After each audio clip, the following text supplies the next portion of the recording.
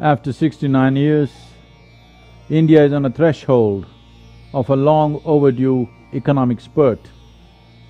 The slew of measures that have been taken in recent times will definitely lead to an economic betterment of the people of this nation, which is of dire need.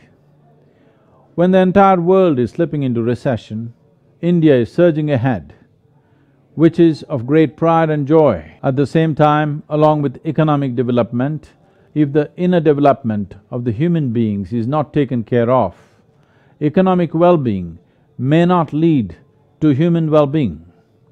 It is our responsibility as citizens of this nation to ensure that scientific tools for inner transformation, which is the fundamental USP of India, should reach every human being. It is my wish and my commitment that every child before they reach 10 years of age must have some tools for transformation with which they know how to handle their own thought and emotion.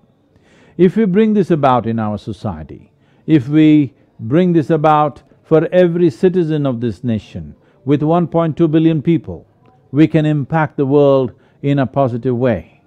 This is not about becoming a superpower, this is about making the world into a place that is worthy of the future generations. I urge all the political leaders, the media and the social leaders and every citizen in this country to take this step that we will commit not just to economic well-being but to the inner well-being of the human being. May this day, which is symbolic of country's political liberation, also lead to the liberation of every being in this land.